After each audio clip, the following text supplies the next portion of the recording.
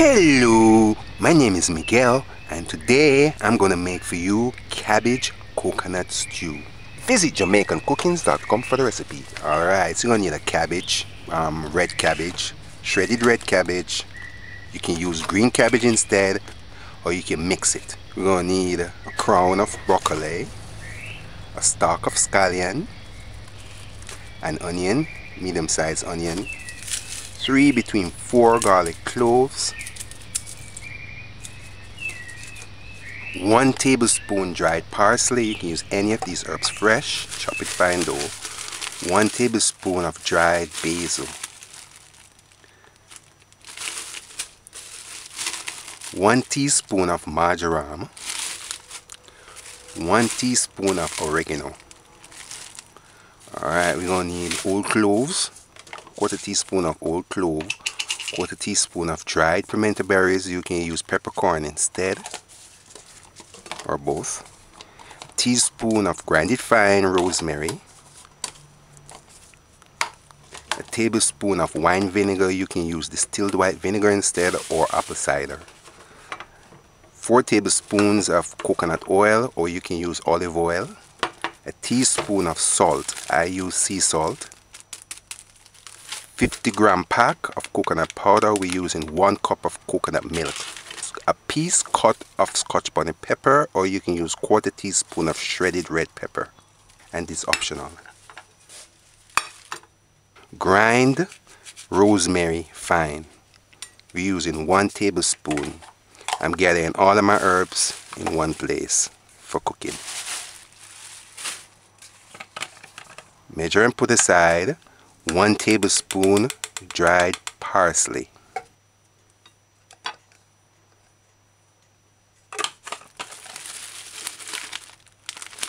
1 tablespoon dried basil. This recipe will be in Vegan Dinners Cookbook. 1 teaspoon marjoram. Oregano. 1 teaspoon oregano. 1 teaspoon sea salt.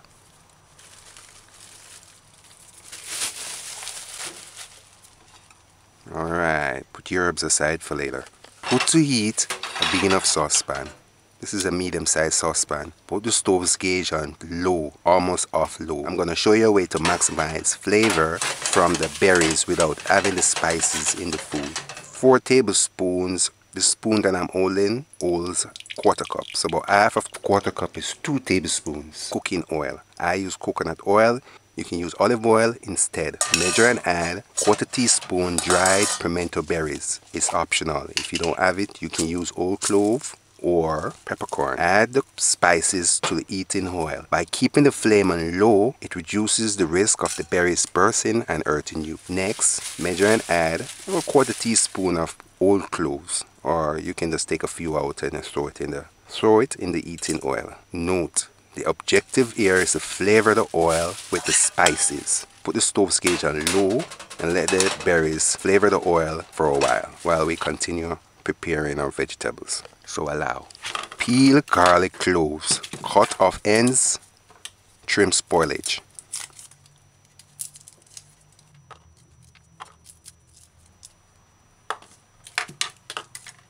I like to cut the onion in half. It's easier to handle. Peel onion. Remove just the brown leaf. The first layer is the strongest. Only remove it if it's spoiling.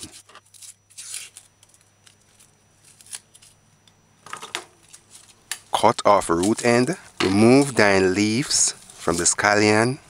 Cut off the tip of the scallion that's dying.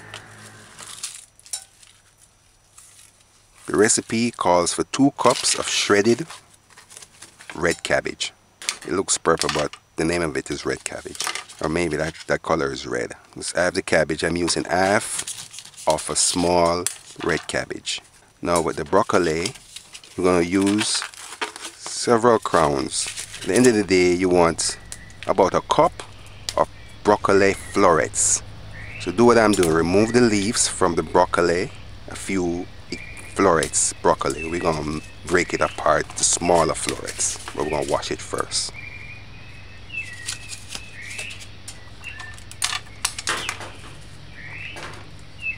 Put enough water in a bowl. Drizzle several drops of distilled white vinegar in the water. You can use salt instead. About a tablespoon or two of salt instead. Wash scallions leaf clean. Give it a final rinse. It's best if you do this part under fresh running water. Wash the garlic. Now soak the cabbage in the vinegar water. Remove dirt and any worm that might be in it.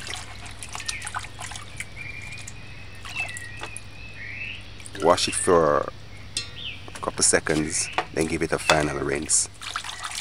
Wash the broccoli clean. Look between the stems for spoilage or any foreign object. Once you do that, give your vegetable a final rinse.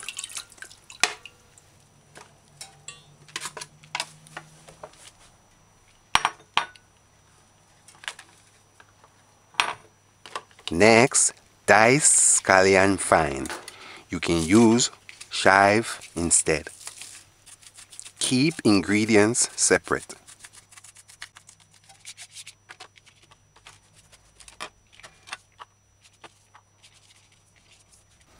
After that, slice or dice onion. When you slice the onion, you'll see the onion in the meal. Then if you diced it, you won't even see it that much. Grind garlic to puree.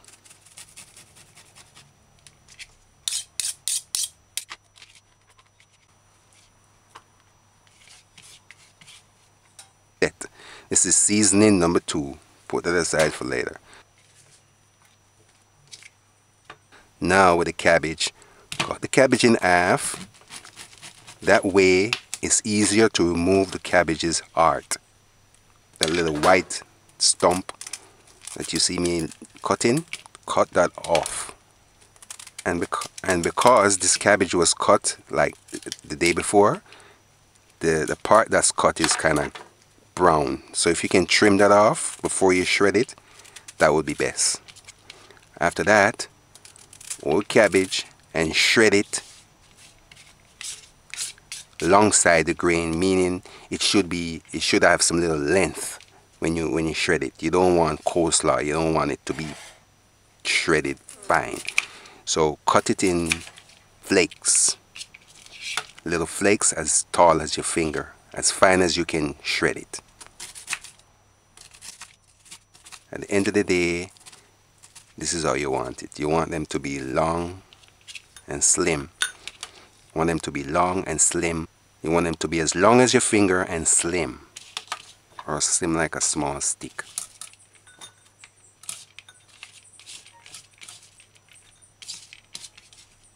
Keep cabbage separate from broccoli. Oh yes, and you can use cauliflower instead of broccoli.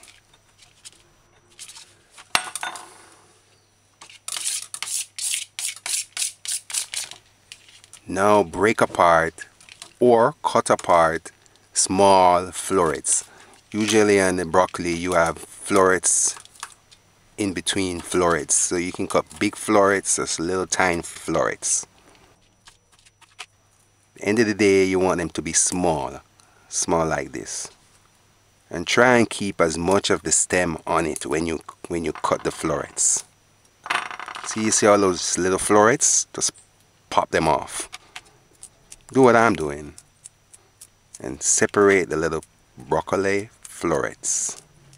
We're using about a cup of broccoli florets for this recipe. Alright, while you're doing that, to look for worm and spoilage. Alright, this is your idea. We'll put these two aside for later.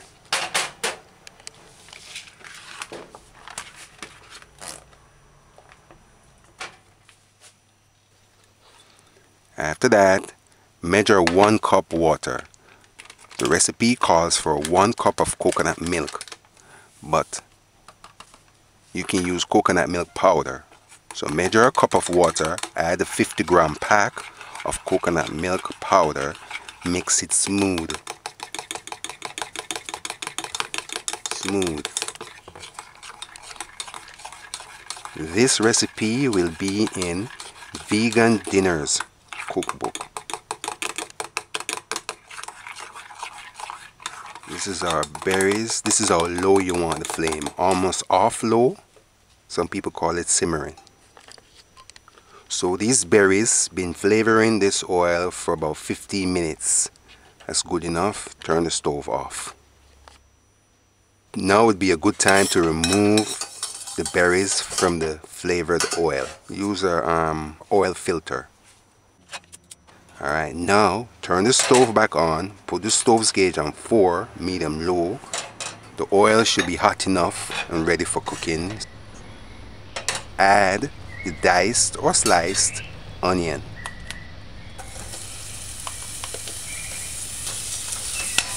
Stir it in a few times. Allow it to saute light golden brown on the edges. After 40 seconds, between a minute, add diced scallion.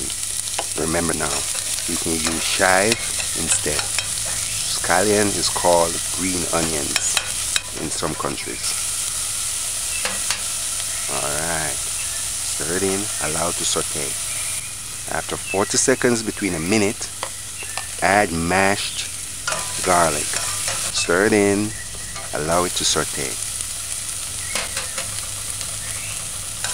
After between 3 minutes in total, since we start adding the seasonings, this is what it looks like. That's what you want. You want it to saute, add in additional flavors, not in a bottle. After that, add your shredded red cabbage on top, the sauteed seasonings. Then immediately after that, add 1 cup of coconut milk on top of the cabbage.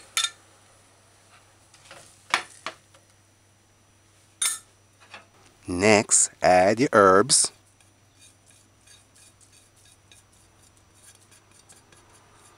The salt. And then stir cabbage into the coconut oil and the herbs thoroughly.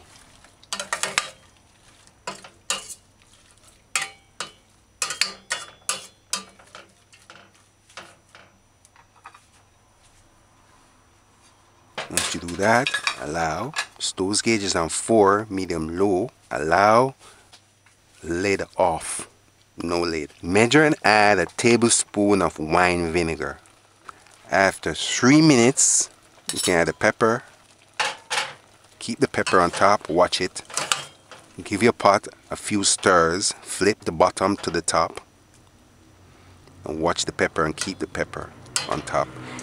If you like spicy food, you can always don't care about the pepper. The purpose of the pepper is just for flavoring. It's not going to be spicy. And once you do that, allow. After 6 minutes in total, since we added the coconut milk, remove the pepper.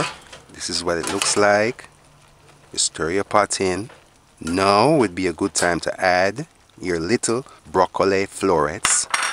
Turn the stove's gauge up on 6.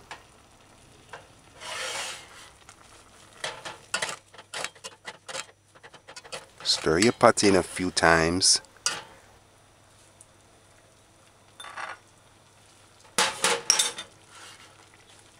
The objective here is to allow the coconut milk to get creamy.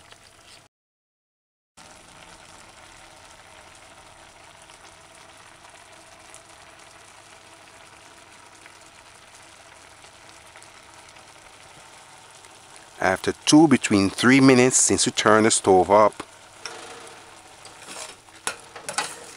this is what it looks like. Stir your pot in a few times.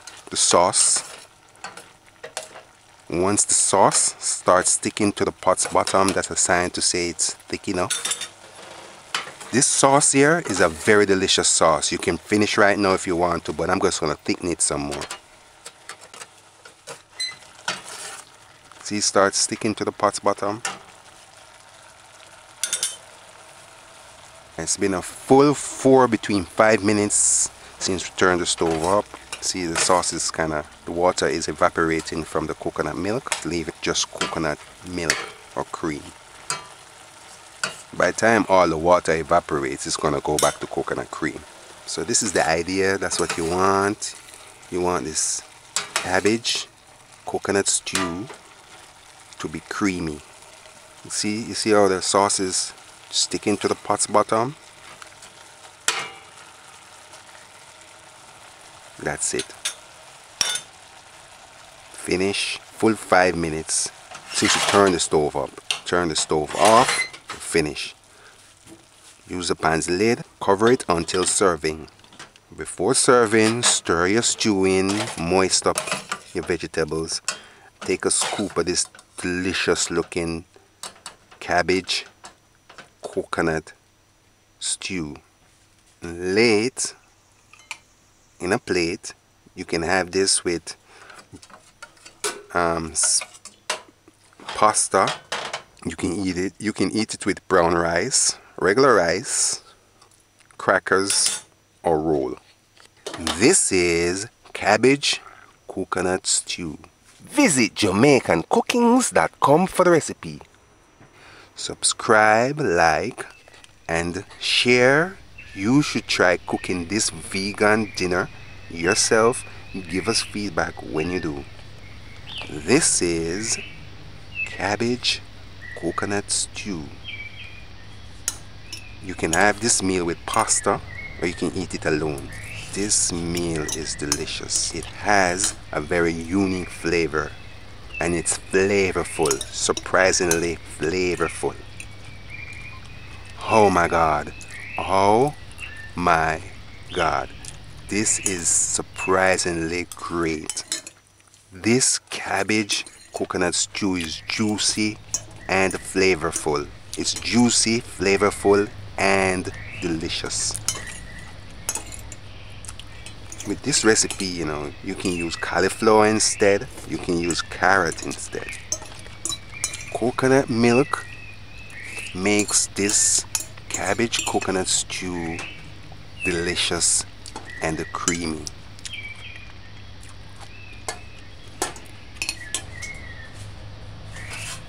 The sauce in this cabbage coconut stew is flavorful. You will enjoy it. I'm enjoying this right now. It blends nice with the herbs. Alright, until next time, bye.